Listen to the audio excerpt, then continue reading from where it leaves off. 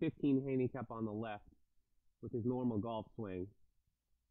He's actually using the Greg Norman secret on his right hand right here, but you can see, like most typical golfers, he's letting go of the angle a little too soon on the downswing. Hands are on the right side impact, and the shaft is essentially vertical at impact, and he's hitting it on the bottom of the club. So this gentleman struggles with compression, hitting the ball fat and thin on a regular basis, and just looking for some consistency. Here on the right, he's using the lag stick. You can see halfway back, he's letting the rod tip extend.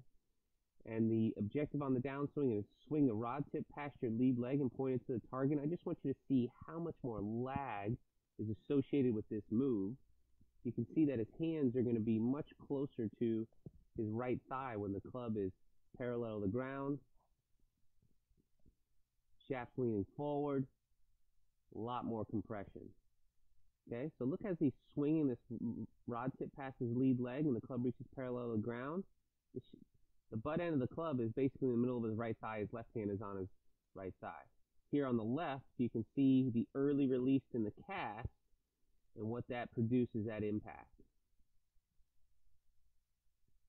Much more solid strike on the right.